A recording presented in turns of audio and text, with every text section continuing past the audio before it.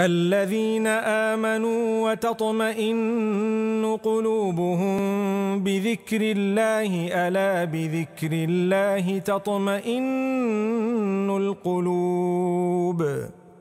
السلام عليكم ورحمة الله وبركاته. بسم الله الرحمن الرحيم. الحمد لله والصلاة والسلام على رسول الله وعلى آله وأصحابه أجمعين.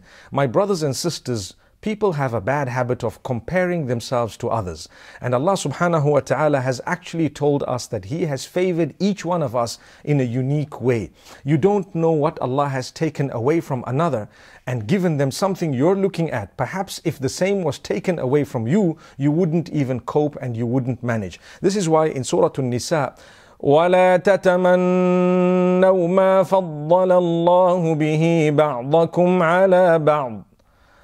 Don't wish for and don't yearn for that which Allah has blessed some above others. Allah made you a male, alhamdulillah. Allah made you a female, alhamdulillah. Allah has given you, alhamdulillah. Allah has taken away from you a few things, alhamdulillah.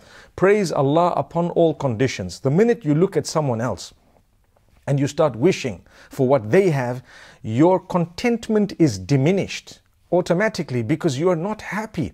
Rather concentrate on what Allah has bestowed upon you, what He has given you, and you won't go wrong. You will have to adjust your life based on what Allah's given you. Some people have a lot, but they lack sleep. Some people have very little, but they sleep well. Some people, subhanallah, they eat worth just a few dollars or pounds, and others eat worth a lot, but you might find the more nutritious food might be that which less money was paid towards. May Allah subhanahu wa ta'ala grant us an understanding. My brothers, my sisters, if you look carefully at this piece of advice, which is taken from the Quran, Surah An-Nisa, Allah subhanahu wa ta'ala has helped us fine-tune our thinking.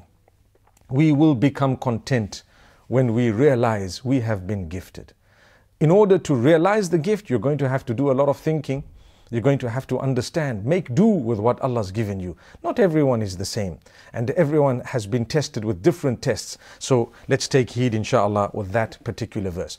Then I'd like to go to verse number 36 of Surah An-Nisa and the following verses. These verses are actually so powerful, they have in them advice. And this advice, if we were to adopt it, I promise you we would achieve contentment, happiness, and success. Listen to what Allah says. وَاعْبُدُوا اللَّهَ وَلَا تُشْرِكُوا بِهِ شَيْئًا وَبِالْوَالِدَيْنِ إِحْسَانًا. He starts the verse by saying, worship Allah alone and don't associate partners with Him in worship. And be kind to your parents. Kindness to your parents. Subhanallah. We start off with the worshipping of Allah. We move on to kindness towards parents. What is the connection? Allah is the creator. And in order to bring us into existence, He used a means that He chose, we didn't choose. Those were our parents. So even if your parents are strange in their behavior and wrong and absurd, and even if they are criminals, we need to offer a little bit of kindness to them. We need not obey their instructions when they are wrong, but we must be kind to them. Allah has never said, follow blindly what your parents say. Many parents sometimes abuse their children by blackmailing them religiously, saying, I'm your parent, Allah instructs you to obey me, so you shall do as I say. If you have that attitude, you will lose contentment and so will your children. So don't do that. You don't have the right to instruct your children beyond the capacity Allah's given you. They have freedom too, to a certain extent. You need to understand this. You cannot impose whatever you want upon your children, claiming that they have to listen to you. Allah said they have to be kind to you. They have to be respectful to a certain extent, but they do not obey you where they don't have to obey you, especially when it comes to the transgression of Allah subhanahu wa ta'ala, or when it comes to their rights. One quick example is to impose on your children your choice of whom they should marry. That is prohibited in Islam. They need to be happy and they need to want what you might have suggested to them, or they might want something else. We need to remember this. If you want to lose your contentment and your happiness, and you want to lose your sleep, then you begin to impose upon people that which you're not allowed to impose, such as what I've just mentioned now regarding marriage. It's a very important point. That's why I spent a moment speaking about it. You want happiness? Learn to communicate. Learn to be kind to your parents. Then Allah subhanahu wa ta'ala says, be kind to your relatives. وَبِذِي الْقُرْبَى. Be kind to your relatives. Remember to do ihsan to your relatives. Be kind to your relatives. Who else? The orphans. Wow, we spoke about the orphans previously, and here Allah mentions it again in Surah An-Nisa, as well as the masakeen, those who are poor. Be kind to them, don't rebuke them. If you want contentment, a beggar is asking you something, you can either respectfully walk away, you can give them something through kindness for the sake of Allah, but don't rebuke them, don't abuse them, don't hurt their feelings. May Allah subhanahu wa ta'ala grant us contentment. You're searching for contentment, don't cause harm to others. If you're causing harm to others, you will not achieve any contentment. Then Allah says your neighbors. No matter who your neighbors are, even if they're those who are traveling with you, those who are perhaps living next to you, those who work with you, all these are people you interact with. They are considered different types of neighbors. Even those in a mode of transport that might be seated next to you, they are considered your neighbors. Don't hurt them, don't harm them, neither with a foul smell, nor with smoke that is going in their direction, nor with anything that is verbally abusive or in any other way. If you are careful of this, Allah will grant you the contentment that you are so desperately searching for, and every one of us. Then Allah says, وَابْنِ السَّبِيلِ. Ibn Sabil is a person of the path, whether it is a homeless person, even if it is a person who's just out of their own homes and they are traveling, all these you need to be kind to people. In a nutshell, Allah says, إِنَّ اللَّهَ لَا يُحِبُّ مَنْ كَانَ مُخْتَالًا فَخُورًا. Allah does not like those who are arrogant, those who are haughty, those who are proud and filled with pride. Work on these habits, eradicate them, and you will definitely achieve contentment. We move on to verse number 38 of the same surah, Surah An-Nisa, and Allah subhanahu wa ta'ala tells us regarding spending. Allah says that you should be spending. Listen to the verse. وَالَّذِينَ يُنْفِقُونَ أَمْوَالَهُمْ رِئَاءَ النَّاسِ وَلَا يُؤْمِنُونَ بِاللَّهِ وَلَا بِالْيَوْمِ الْآخِرِ. Allah says those who spend their wealth. So on one hand, Allah is speaking about spending wealth. And I'm sure we've heard about giving the orphans moments ago, giving the poor, giving those in need with kindness. And then Allah says, watch your intention when you're giving. If you are to give and your intention is to be a show off, then we have another problem. So look at the balance Allah is striking. On one hand, He tells us that you must give and you must be kind. And on the other hand, He says, hang on, don't spoil your intention. Don't do it to show people, do it for our sake. So in this verse, Allah says, those who have spent in order to show off, and they don't believe in Allah nor in the last day, they stand to lose. They will not achieve contentment because it will never be enough. You're trying to please people. People will laugh at you. You please Allah, Allah will reward you. It's amazing.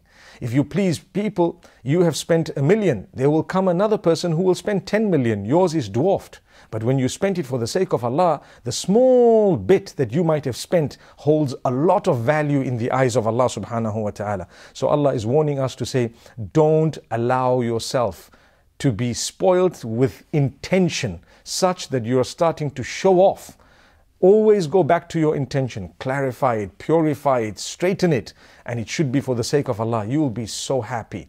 Whether people have acknowledged you or not becomes irrelevant. If someone says, oh, thank you, Jazakumullah khair, may Allah reward you, alhamdulillah, we're happy that they made a dua for us, they supplicated for us. But if that doesn't come, we did not do the kindness because we felt they deserved the kindness, but we did the kindness because we know Allah loves those who do kindness or who engage in kindness. Remember that. I repeat this. We engage in kindness because we know Allah loves those who are kind. We don't engage in kindness because we deserve or because we think the ones whom we are being kind to deserve it. If you were only kind to those whom you thought deserved the kindness, the world would never become a better place. But if you are kind to everyone, because you know that's what makes Allah happy, then definitely you will achieve contentment and you will contribute towards the betterment of the entire globe. May Allah subhanahu wa ta'ala grant us contentment. Then I want to move on to verse number 45 of the surah, where Allah speaks about how to handle enemies. وَاللَّهُ أَعْلَمُ بِأَعْدَائِكُمْ وَكَفَى بِاللَّهِ وَلِيًّا وَكَفَى بِاللَّهِ نَصِيرًا. Indeed, Allah is aware of your enemies, and He is sufficient as a protector, and He is sufficient as a helper. This beautiful verse acts as a supplication as well. If you repeat it, subhanallah, the contentment you will achieve. If you believe in it, there is even greater contentment. If you know that Allah is more aware of your enemies than they are themselves, that's powerful. Allah knows them better than they know themselves. Subhanallah. So Allah knows your enemies better than you do, but Allah knows them better than they do, which means He knows everything about them, more detailed than they know. Allah definitely knows. If you believe and you're convinced that Allah is in control and He knows, and then you believe that He is enough for me. Kafa billahi waliyan. Allah is sufficient as a protector. Kafa billahi nasiran. Allah is sufficient as a helper. You will achieve contentment. You will sleep at night. You will sleep at night a sound sleep because you know Allah is the one who's going to take care of me. With us, you have a small enemy, you have someone who dislikes you, you lose sleep because your conviction and faith in Allah is so weak. Don't you believe Allah is going to protect you? Allah will not allow to happen anything that is not written against you. And if it were written, it will happen even if you were the most protected person by others. But if Allah is your protector, subhanallah, there is nothing more that you want. So remember that, my beloved brothers and sisters. Another verse that we need to go into also very briefly is when Allah subhanahu wa ta'ala speaks about the trust that we're supposed to be fulfilling. Listen to what Allah says, verse number 58 of Surah An-Nisa. إِنَّ اللَّهَ يَأْمُرُكُمْ أَن تُؤَدُّوا الْأَمَانَاتِ إِلَىٰ أَهْلِهَا. Allah subhanahu wa ta'ala says He has instructed you to fulfill and to give the trust to whom it belongs to. Fulfill the trust right to the end. Don't break your trust, and inshallah you will achieve contentment. May Allah subhanahu wa ta'ala make us honest people. أقول قولي هذا وصلى الله وسلم وبارك على نبينا محمد. الذين آمنوا وتطمئن قلوبهم بذكر الله ألا بذكر الله تطمئن القلوب.